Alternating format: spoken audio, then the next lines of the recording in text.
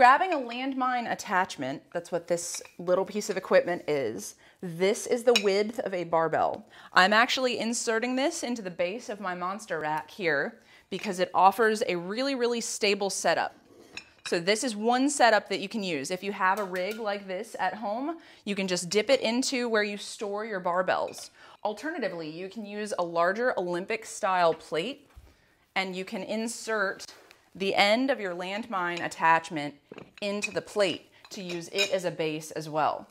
I prefer to use my rig because it's a lot heavier and it's a lot more stable. Starting by inserting your landmine attachment into your base, you then want to grab your barbell.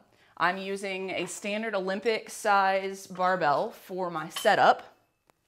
It's a little bit awkward when you're kind of doing this by yourself. Insert it into the hole at the end of the attachment, and often there's a screw. Tighten the screw down so that your bar doesn't come loose as you're doing your movement. From here, you'll set up a plate on the other end of the barbell.